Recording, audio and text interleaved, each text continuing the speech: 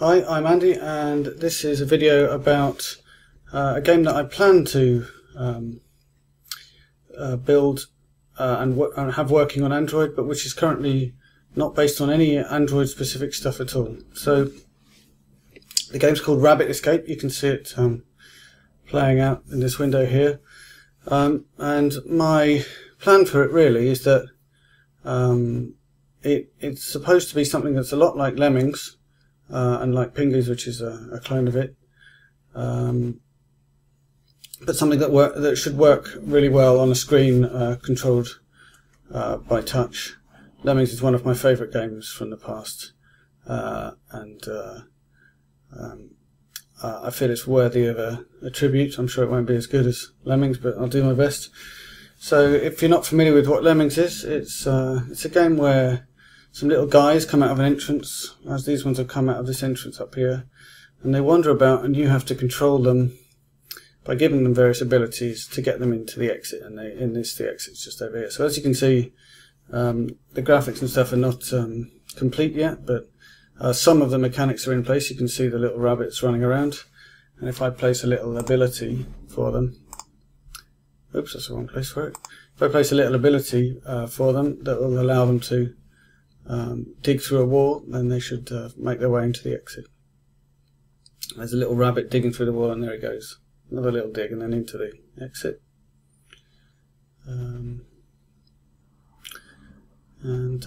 It says you won. So you can see the mechanics are in place, if not all the graphics. In fact, it's complaining here because I haven't drawn an animation yet for the rabbit going into the exit.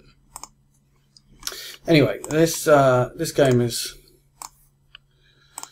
written in Java, and that UI that you saw there is a Java Swing UI. Swing is part of Java, so it's kind of my default choice when I'm writing Java stuff. Generally, I wouldn't choose Java as my first choice language, but if I'm writing stuff on Android, I would choose it. I also use it a lot at work, so I'm pretty familiar with it, even if it wouldn't be my first choice.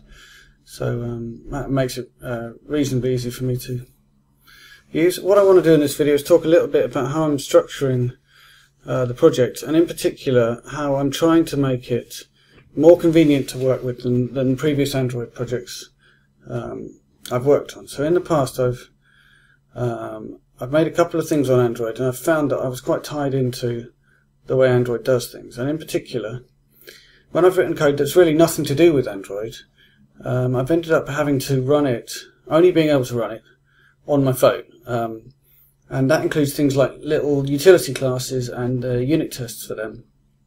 I found it very inconvenient that I was completely tied to even running the unit tests on my phone or in an emulator. So I thought this time I'll do it a bit better. So what I've done is completely ignored Android and written the game without it.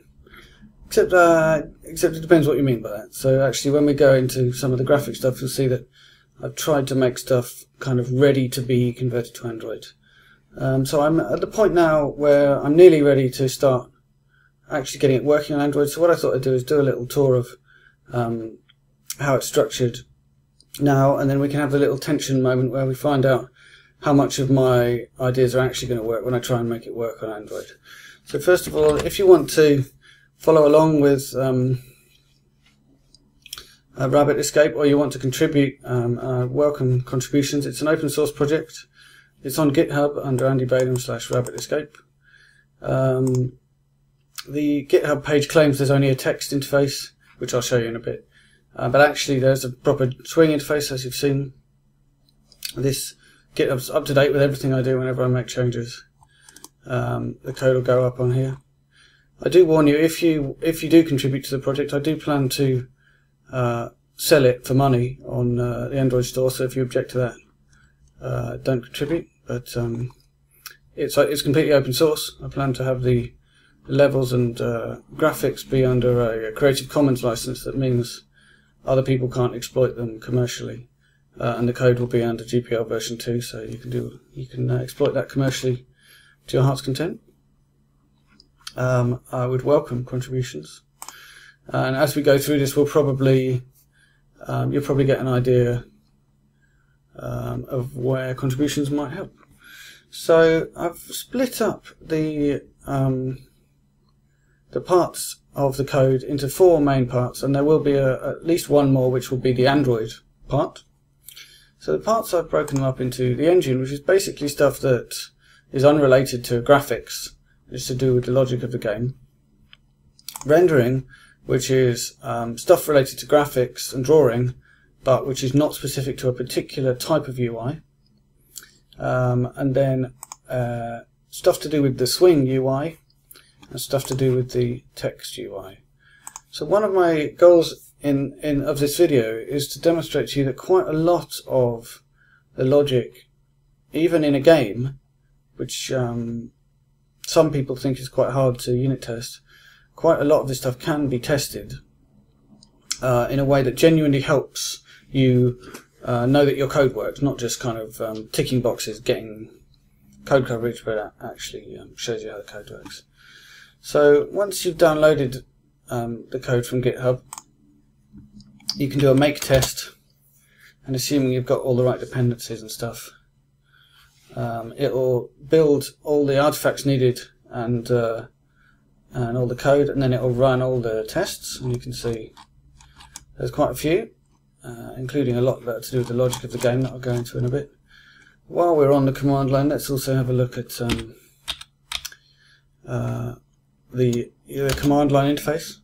So this view shows you the same level that we looked at before in the Swing UI, but now running in the text UI. So you may ask yourself, why on earth would you make a text-based UI for a game, apart from the fact that it's obviously cool.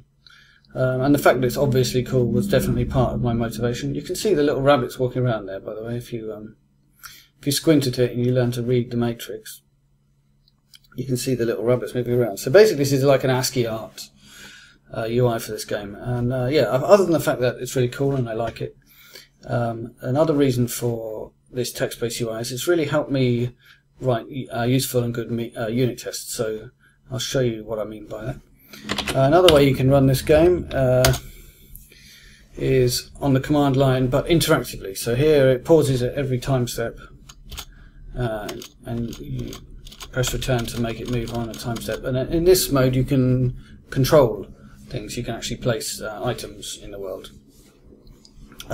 My plan for that, which I haven't implemented yet, is that possibly I will use this mode, especially for particularly hard levels, to record solutions to levels, and then play them back in this mode and check that they can actually that they are solutions, and so I can kind of unit test my levels as well by checking that they're soluble by providing a solution and checking that you end up having saved the required number of rabbits if you make those particular moves at those particular times. So what's my point? My point is this game is so not tied to Android that it's not even tied to any type of UI at all. It's in principle completely runnable on the command line, which just demonstrates that the logic separated out between different types of display. Also, note that I'm using make. Underneath I'm also using Ant, because Ant provides some things like the JUnit task and the Javac task that it would be annoying to write yourself. Probably I could do better. It's a shortcut to use Ant. Really, I'd like to use make without Ant. I find Ant goes against everything I believe in and like. And make really is really quite good. So where should we go next? While we're here and looking at this ASCII art, let's have a look at how we write levels. So I do plan to write a level editor for this game. I think any game without a level editor is basically half a game. Any game with levels, I mean. So I definitely plan to write a graphical level editor, but in the meantime you can design levels by just doing a bit of ASCII art yourself, and you can see it's not too intimidating. You basically there's information you can put at the top, which has got a colon and then certain keywords that that it understands. This is basically the number of bashes, the number of diggers, the number of bridges. Those are different abilities you can give to the rabbits.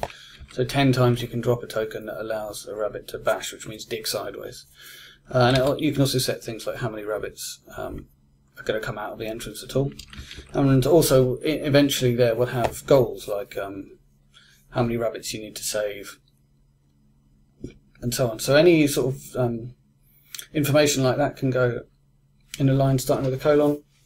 And then the rest of this file is ASCII art representing the level. So basically a hash means a block of solid wall, and then a / means a slope up and to the right, and a / means a slope up and to the left.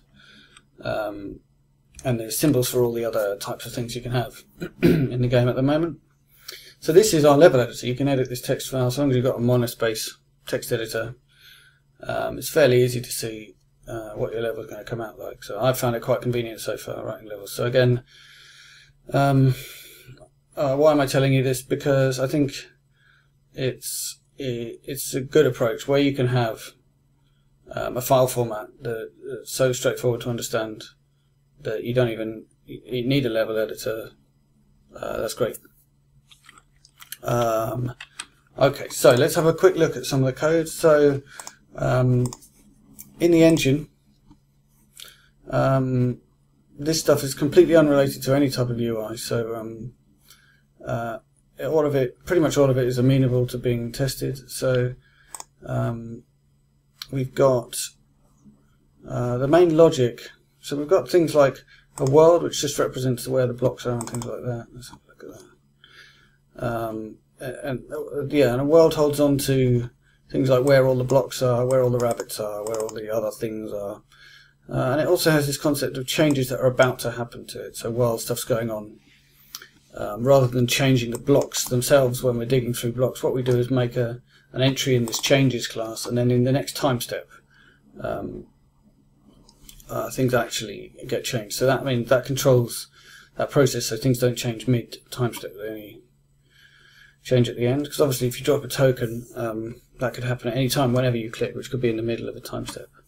So I should point out that the way this game works is very discrete. So just as you can see from the textual representation of it, that the fact that those letters move one square at a time is not just a coincidence. It's not just an approximation of where they are. They actually only ever are either in one block, and then the next time step they're in the next block, and then in the next time step they're at the next block. So the physics in this game is incredibly simple. It's basically a state machine which goes through fixed state transitions. There's no simulation of how far they've moved this time step based on their speed or anything like that. They just move one block, or they don't move, or they move when they're falling they move 2 blocks in a time step, but it's all completely discrete, which is very different from the original Lemmings game, and has caused me problems in that I have to do a lot of animations for each different type of movement they can do, like move up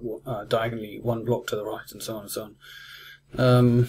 But it does mean the actual logic of the game is quite straightforward, and the main reason behind it is that on a phone you don't want to have to be too accurate with your touching.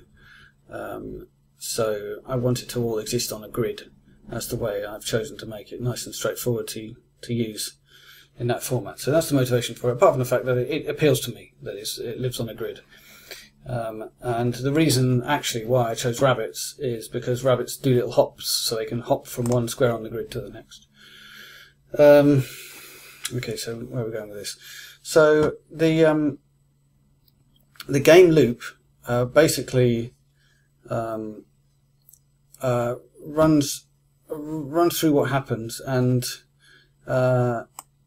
each can I find that? Maybe not right now. So basically the rabbits themselves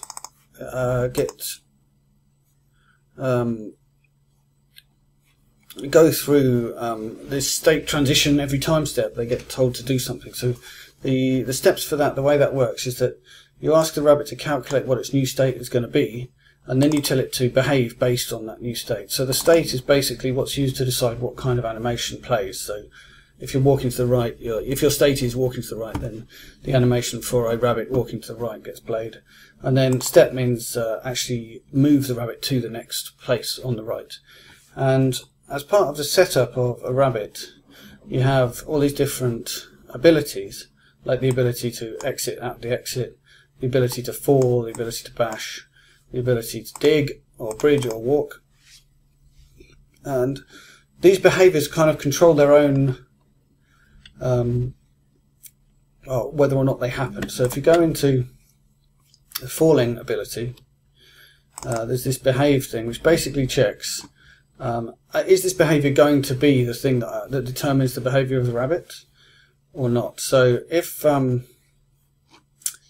it's new state that does that determination. So basically what you do is you check whether there's a gap underneath this rabbit, and if so, you return a state saying that the rabbit's falling. And there's all these different ways of falling. You can fall onto a slope, or you can fall to your death if you hit the bottom.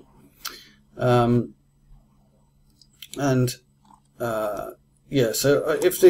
if you return a state that the rabbit's going to be in, that means you've taken control of that rabbit's behavior. And if you return null, that means you haven't taken control of that rabbit's behavior. So, for example, you're standing on a flat piece. So the falling state is then not going to determine the rabbit's behavior. Probably it will be walking or bashing or bridging or digging or something else. So that's the kind of overview of the logic. Now, but rather than testing these classes individually, the style that I've chosen to test, which I feel is the right level at which to test this stuff, is at the level of a whole world that you step through, and you check that the state of that world is how you expect it to be. So let's look at test falling. So here's where we can see a bit of ASCII art come back in. So rather than that just being a user interface, in a way it's a kind of natural language of this game. So what I'm doing here is I'm calling this create world function, which makes a world out of ASCII art. So the quotes are part of the Java code, and then the blank spaces in between them are part of the world. So the world is mostly blank, and there's a rabbit up here, and then there's some blocks down at the bottom, and we tell it to do a time step, and then we assert that the falling behavior has happened. So the rabbit has moved 2 steps down in that time step. So this is our assertion. It uses the Hamcrest style, assert that style. But basically we render the world back into text, and we assert that it's equal to this text. So the rabbit's moved down 1. So you can see that in a way I'm testing at quite a high level. I'm not testing the methods of classes. I'm not even testing the behavior of a whole class on its own. I'm actually testing this whole behavior of a rabbit and of a world with a rabbit in it. So you might think that's too high level. Personally, I think it's perfectly the right level for this problem, because I can write unit tests that are so obviously right. Okay, so you can just look at this, and I wish they were lined up with each other. But anyway, you can look at this and you can see, look, well, there's a rabbit there, and next time step, the rabbit should have fallen down there. And to me, that's the definition of a good unit test. You can look at it and immediately know it's right. And then there's all kinds of other tests. So this little f here means that I'm able to illustrate the states that the objects are in, as well as where they are. So in this time I just rendered it with where the rabbit is, but here I'm rendering what state it's in as well, which means a little f appears below it. I passed in a true here to say give me the states. So we can say create the world, and then we can say, well, the state of it is that the rabbit's going to fall 1, and then the next time step it has indeed only fallen 1. So you can see there's all kinds of other cases. So this one just checks that you can fall. If you do fall 4 squares, you don't die, so that means you're not dead when you get to the bottom. Whereas if you fall 6 squares, do a few steps here, and when you get to the bottom, you land and then you splat. So the state of you, so your location is there, and notice there's no time step here. This is just asking me to tell me the state of this rabbit. The state of the rabbit is X, which means it splats. So in the graphical world, that would be an animation of a rabbit splatting. In the text world, that's represented by an X. So notice that even in some sense, we're testing the animation code here, even in this text form. So we're not testing that the animation looks right, but we're testing that that animation will get played. You know, this X here basically corresponds exactly to playing the animation of a rabbit dying. And then the next time step is gone. So we've got tests for all these different behaviors. For example, building bridges. These brackets here are bridges, and then it gets to the top and falls off. I got bored of writing tests for the left, rabbits going left and rabbits going right, so I combined them into a single test, which is probably really awful, but kind of works for me because these two cases are identical, but they need to be tested individually, really. Okay, and then you can, all kinds of different places where you can build a bridge, and then a test, for example, for digging through a block when it's only one deep, or digging down through several blocks. When you dig down through several blocks, you have to fall down into the hole and then dig again, and then fall down and then dig again, and so on. All kinds of exciting behaviors. So the point of all this is, when I introduce a new behavior, for example, floating or climbing up vertical walls, or something like that, I'm going to be messing with this kind of tricky logic here, which is which behavior comes first in this list influences which one takes control. It's quite difficult to get the order of that right, and you'll notice here that the falling one has to know about the digging one. So basically, your falling behavior is slightly different based on whether or not you're digging, I think, or something like that. So I had to do some little gymnastics here. So if I tested each of these individual classes, I would know that they behave how I expect them. But is that useless? It's not useless, but the really hard part of this problem is actually testing this interaction of these behaviors. So by testing at that level, I'm much more likely to catch the real kinds of problems that you come across. By testing at this level, it also means when I'm playing the game and I notice something's gone wrong, I can very quickly just do a little bit of ASCII art for the situation that happened, and then make an assertion about what should have happened. And then once that test passes, I'm happy that I've solved that problem, and hopefully it's understandable to someone else looking at it later. And once these tests are run every single time I make a change, I know that when I've introduced a new behavior, I haven't broken any of the stuff that I'd made assertions about beforehand. So yeah, I think what I'm saying is the logic of games can be tested, and this level of testing, or something like it, seems like a good level to me. So what else do I want to show you? There's quite a lot of opinionated stuff in this code that I won't bother showing you now, but I've got certain opinions about how exceptions should work. I don't think they should contain messages. I think they should there should be one class for everything that could happen, and then some layer higher up turns that into text. I've got some opinions about how translation should happen. If you saw the video I did about hierarchical menus, the expression of the menu system of this game is expressed in a kind of completely platform system independent way, similar to what we did in that video. So basically, there's an initial menu with a start game and about demo and quit buttons, and then inside start game you choose a level set, and then inside the level set you can actually choose one of the levels. So that's expressed here in RabbitEscape Engine, which is unrelated with any type of UI. It's also there's also tests for that. So all of this stuff here is all related to that menu system, and none of it is at all related to UIs.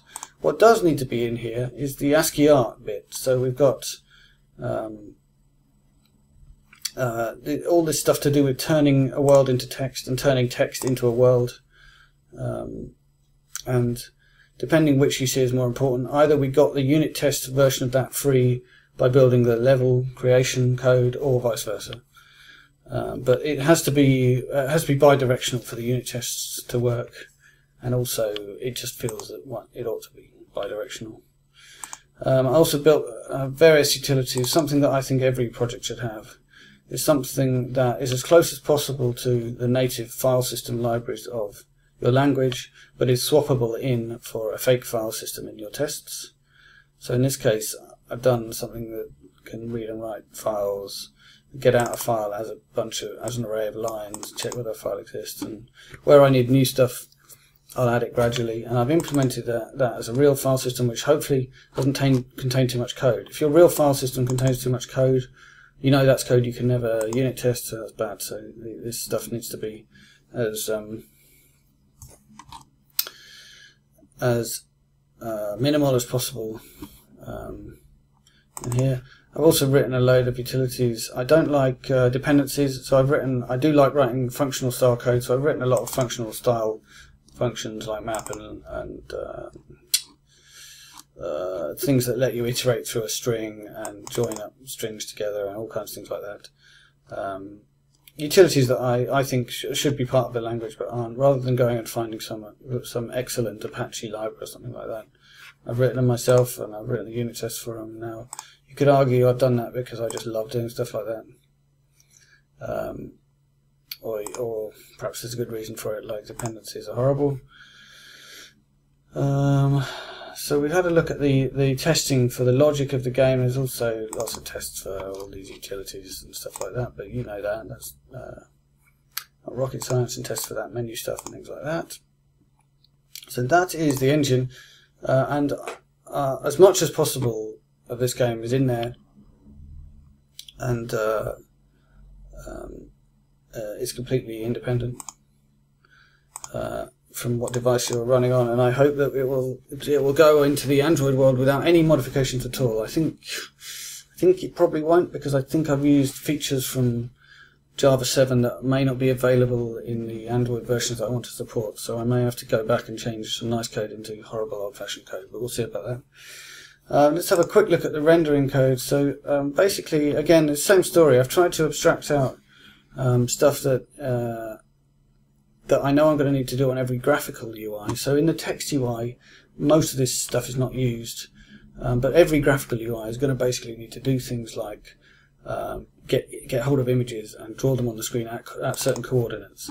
So for example, this renderer is cross-platform. What it takes in is a so-called canvas, which is an interface which I've tried to make like the Android canvas, but actually the only method I need on it is the ability to draw a bitmap. And then in the Swing world, something implements this canvas interface, which is obviously, it's got to be a class of mine because it's implementing an interface of mine, and we're in Java here, not Go. It would be really nice if that wasn't the way it was, but anyway, that's the way it is. So we've written this class called Swing Bitmap Canvas, which contains Swing Canvas, and Swing Canvas implements this canvas interface, and it implements Draw Bitmap, and in this case it just does it using this Graphics 2D object. So in this case, Graphics 2D is pretty similar to the Android canvas, so you can it's pretty easy to make this abstraction. Anyway, the point is, so there, by the way, I've jumped into the Swing specific code, so let's jump back into the generalized code. So anyway, the point is, both Swing and Android, and probably most other systems, will have something a bit like a canvas. I've specifically tried to make my generic graphics operations work on classes that are a bit like the Android, or work on interfaces that are a bit like the Android graphical code, so that when I make the transition over to Android, hopefully it'll be pretty straightforward to implement these interfaces in the Android world by a little class that wraps the Android canvas class and the Android bitmap class. In this case, yeah, I think this basically maybe doesn't even need this method, so it's just a bitmap is just something that gets passed around. We could almost use object for that, except obviously we hate that. So yeah, you got a renderer, you've got this concept of a sprite, which is basically an image that knows where to draw itself. Is that right? Or what, at least where to draw itself relative to the position. Yeah, no, this is an image that knows where to draw itself. So again, that's completely platform independent. It uses that bitmap interface. Also, things that can change the size of a bitmap load up a bitmap from wherever it gets stored. In Android, that's in the resources stuff. And then a cache, which I hope I'll be able to reuse on different platforms.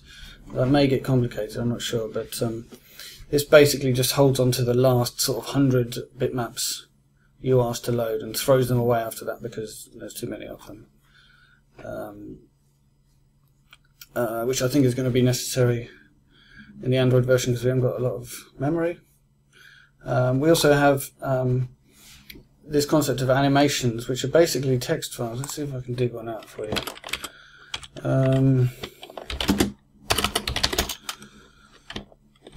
So the animations I think are in render.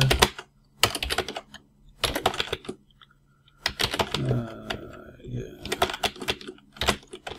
So let's have a look at rabbit bashing left first. That should be fairly simple. So an animation is basically the name of a picture followed by the position, the offset that picture lives at. So this rabbit is bashing to the left. So if you can imagine it, the picture of that, it starts off with the rabbit on the right hand side and then it moves over to the left as it bashes. So all those pictures they're 64 pixels wide, but you want that rabbit to start off in the middle of this square and then end up one to the left of the square. So all these pictures need to be offset by 32 in order for him to start in the right place and end up in the right place. Whereas if we look at rabbit bashing left, bashing right, he's going to start off on the left of the picture, so that's in the right place already, and just move over to the right. So in this case, a simplification of this file format that I've invented is it's just the name of an image, and if you miss out the coordinates of the offset, it assumes it's at 0, 0. And then you've got other things where we've got animations that reuse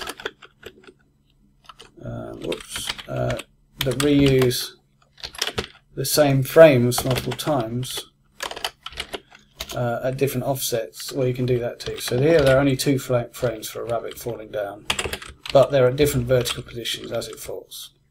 I hope that makes some kind of sense. That might make a little bit more sense if I show you the other little tool I've written, which is an animation tester tool. So here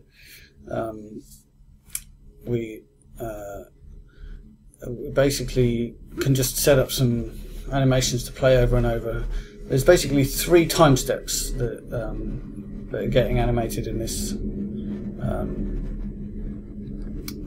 little UI, and we can choose any animations we want to show there. The animations are made out of images. So if I just clicked in the top left there to say I want an animation to go there. So what animation shall we do? Let's just do a rabbit digging.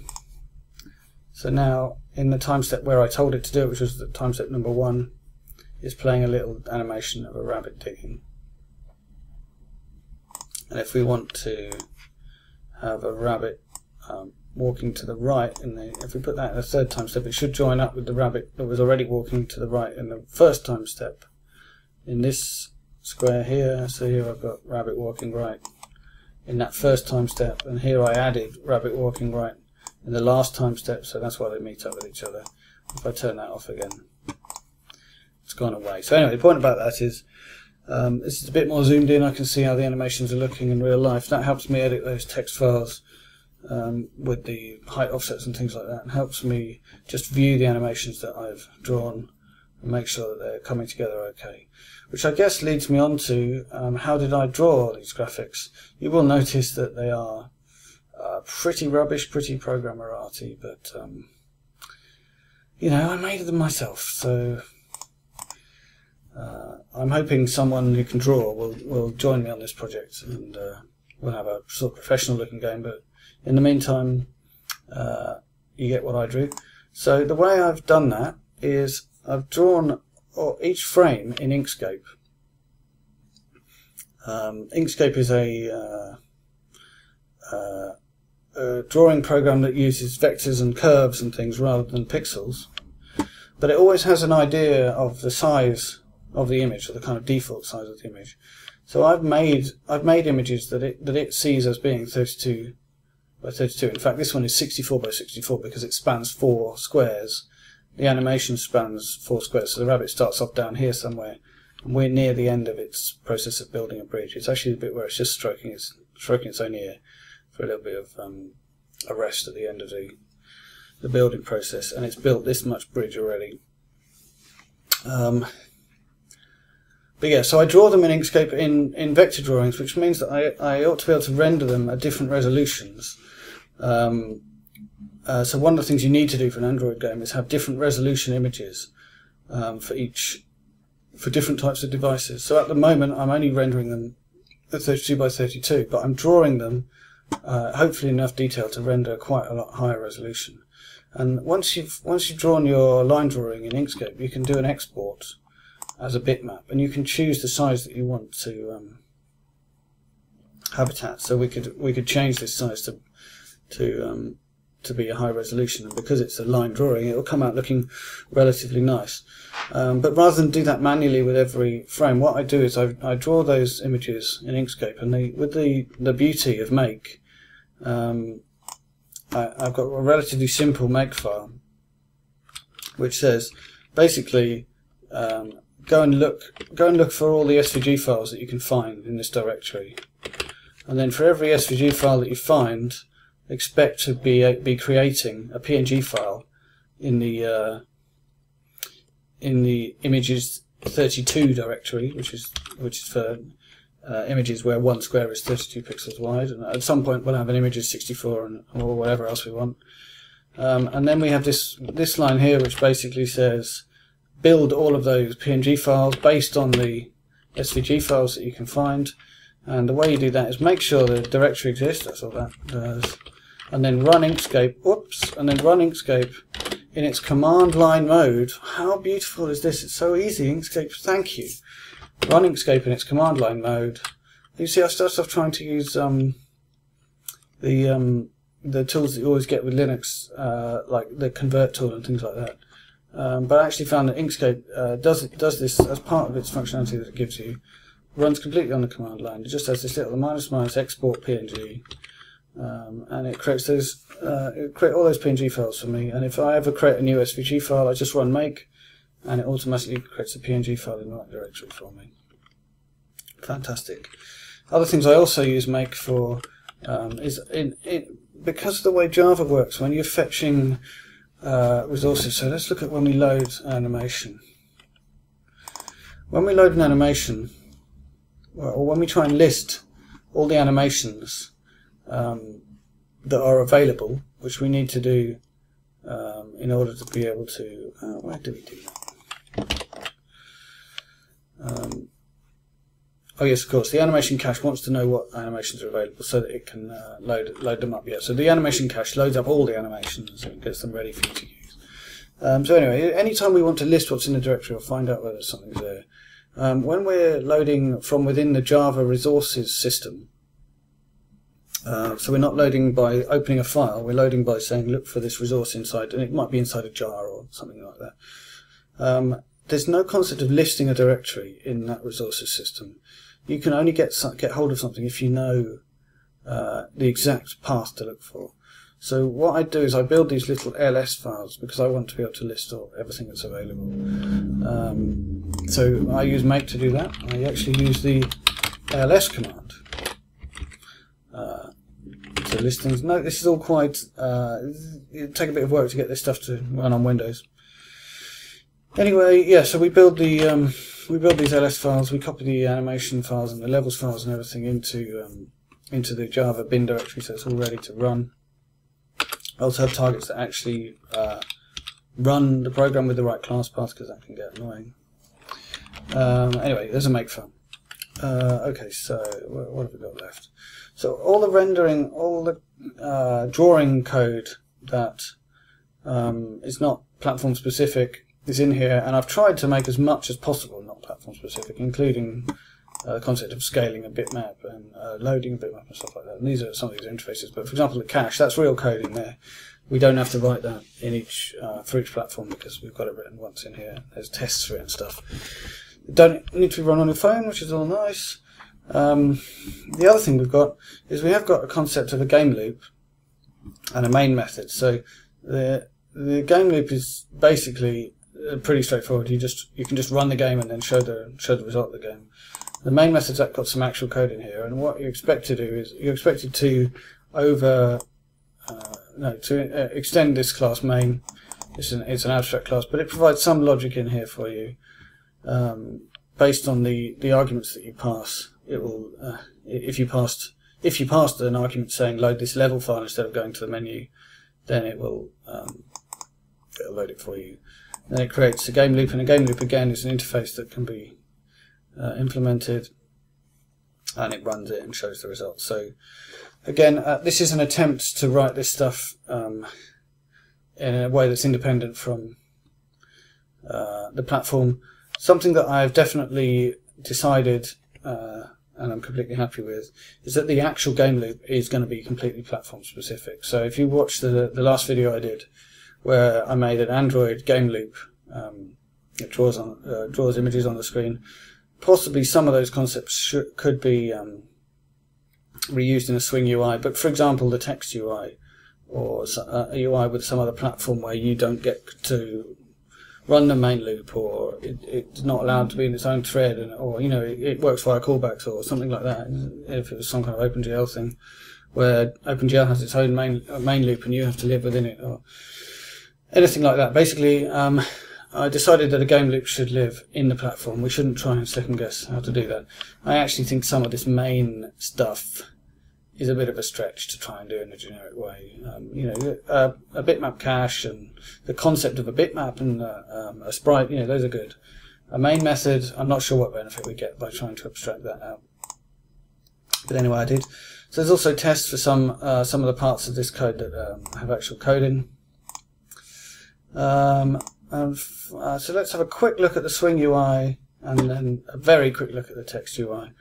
So let's have a look at the game loop, mainly because it's pretty dumb, because this Swing UI in a way is just a proof of concept, or it's an easy way for me to test out that the game works.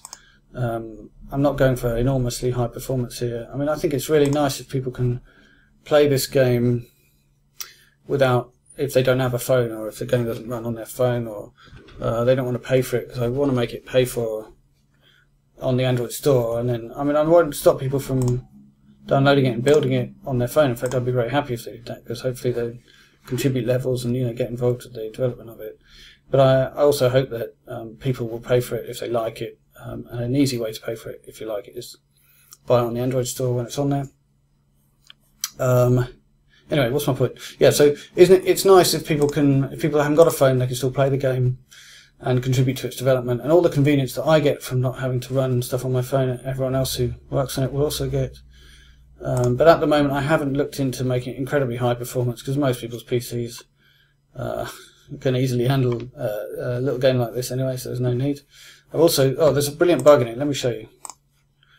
So if we make the window a bit small, so I've got these wonderful scroll bars, which is all great, it should scroll, but actually, if you try and scroll, that bit of the level doesn't get rendered. I don't know why. It's because I'm not understanding the way Swing renders to a graphics 2D, and I need to look into it. But the point is, this UI is pretty rough and ready, but it's good enough for me to see the game working, which is really what I was going for. I'd be very happy if people contributed to make that better, and at some point I'll hopefully make it better myself. Anyway, that was all just me justifying the fact that this main loop is really dumb. So it gets hold of some stuff it needs. It steps the world by one, and then it sleeps, and then it draws everything, and then it sleeps. It doesn't do any of that clever stuff we did in the Android one, where it waits just the right amount of time if it needs to, and all that. We could transplant a lot of that logic into here, but I haven't, and it works fine. And then the actual drawing is done on a graphics 2D object, but you'll notice in here this renderer object is the generic renderer, and I think the sprite animator. No, the sprite animator is specific to Swing, but certainly the bitmap object, bitmap cache, all the stuff that the renderer uses is generic. Yeah, the animator has to be specific because it gets these swing sprites, not just any old sprites. And it provides you a list of sprites to draw. And show result, as you saw, is just a placeholder at the moment that just says you won. But at some point, that should look nicer. What else to show you? So the main method is a standard, basically a standard swing, invoke later, saying make the thing, and it makes one of these main methods. So swing main extends this. No, it doesn't extend the main. Something extends main. I've got a very opinionated style of config file, which I won't go into, but you're welcome to look at. We've got implementations of the paint interface, which you can see in Swing. The Swing world, you don't actually need a paint, but in the Android world you do, so it's in there. So we'll probably find I've done that completely wrong. There's all the swing hoop jumping you have to do for doing stuff in a background thread and then notifying the other thread and blah blah blah. There's the implementation of the bitmap loader interface, which uses the Java code to actually go and read the object out of the resources, which is basically could be in the jar, could be on the file system. What else? So that's the main aspects of the Swing UI, and then the text UI is a bit simpler, especially because the actual text rendering code is all up in Engine because I'm using it for unit tests. So actually, this is bigger than it looks, but I remember why. It's bigger than it looks because actually all that text rendering stuff should be in here by rights, but it's in the Engine stuff, so I can use it for testing. Now, when I got confused about this main method, it's because that main method is actually to do with a single game. So the shared code there is going and finding a level file with that name and loading it. So that only happens when you passed in a file name saying I want to load this level. If you just run swing main, let's have a look at that. If you run swing main, it'll load up your the menus. Let's see, not that one, but that one. Oh, it's over here. Look. So yeah, if you go in with a menu, we're not sharing any code between these two, but we are sharing the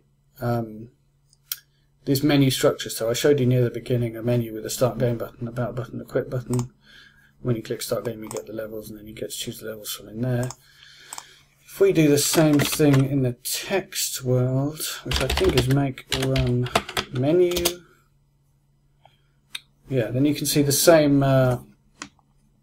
You've got exactly the same menu based on that same specification. You can navigate it in the same way. Oops. Yeah, so again, trying to share things between the two platforms. It was important to me to use two platforms. I like a text UI. I wanted a Swing UI to see what it looks like. Obviously, all the animations and stuff, you've got to have a graphical UI.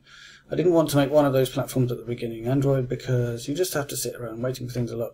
And so something that I'm going to have to do eventually is I'm going to have to build all this stuff using the Android build process, which is basically a completely different implementation of Java. So I'm likely to find stuff that I've done here that isn't allowed in Android. I obviously won't be able to have any of the Swing stuff in that build. What I'm interested in is whether those things can coexist. I think quite possibly they won't be able to, because the .class files will have completely different format, and they may try and write them to the same place. Maybe I can tell Android Studio to use the same .java files, but build into a different directory, and maybe they can coexist. If they can't coexist, I'll have to use a completely separate Git clone of the code for the Android world from the Swing world. And in the Android world, I'll ignore the Swing project, and in the Swing world, I'll ignore the Android project. And the code will be completely compiled by the other compiler, and then in the Android world, it'll all get loaded onto the phone to be executed. And in the non-Android world, it'll all execute on this machine, which is nice and fast. So that was the whole point of it. Hopefully I've convinced you that it is possible. A little bit more about the text UI. let's have a look at the game loop of the text UI. So this is, interestingly, it has basically the same structure. So loop, go and get the input that you've been asked that you want. Draw the display. No, that's not so.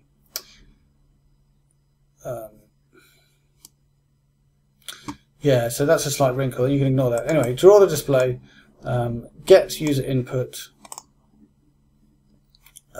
and then loop. That's it. Well, no, step the whole world and then loop. So pretty much the same structure as any other game loop, except we go and get user input, and that could wait for as long as you like.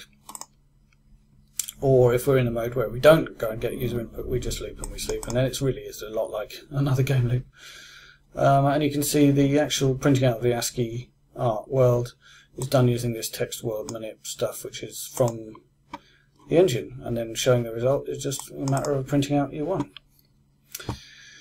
So what else to say about all that? So I've shown you the Inkscape drawings and how we build images from the makefile. I've shown you how animations get built up based on all those images. So for example, this animation. So let's have a think about how do we get to the renderer? So the renderer gets given these sprites, which are basically a bitmap at a position. It makes sure that those sprites have been scaled to the current size, because in principle the size, you might zoom in or you might change your window size so that a different tile size is appropriate. But these sprites will also cache the scaled version as part of the kind of contract that they provide. Then we draw the bitmap based on the position of that sprite, plus this renderer knows the offset of the stuff on the entire screen, so it includes that offset in there. But if we have a look at how animations actually get loaded, so this text file with all these file names in, gets turned into a list of frame name and offset. So basically that's a direct mapping of that file format into a name and an offset. And basically an animation is just able to get hold of frame number n in the animation. So the person that uses that is that's one person. One of the tests uses it, but surely someone else uses it. Oh no, sorry, yeah. In the real code we use an iterator to get through it. So in our rendering code, so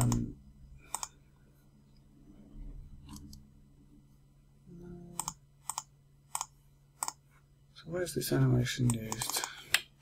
Maybe my search isn't working properly. So we read in the animations.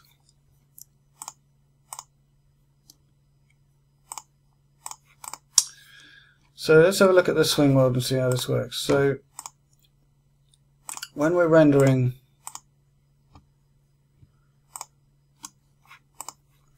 to the world, we're basically, the way we get hold of the right bitmap to draw is we call this getSprites function, and we say what frame number we're on. So basically there are 10 frames for every time step. So whereas in most worlds you would do more simulation steps, most games you would do more simulation steps than you would render to the screen in order to get the animation, to get the physics accurate. In this game there's only one time step every second or 3/4 of a second or something like that. But we want to render a lot more frames than that to make it look nice that they're smoothly jumping from one square to the next. So anyway, the point is, at any moment it's frame number 1, 2, 3 in that list of 10 frames that fill up a whole time step. So we ask the sprite animator, give me the sprites for this frame number, and the sprite animator loops through all the stuff in the world. So it's got a reference to a world, and it knows all the rabbits in the world, for example. So once it's got hold of a rabbit, it can and it knows what frame number we're on, so it can go and find the animation for that frame of that thing. So this thing has a state, and the state's the state is an enum, so state is something like rabbit walking to the right. So we get hold of the name, make it lowercase. That gives us back a string telling us which animation we want to load. So we load,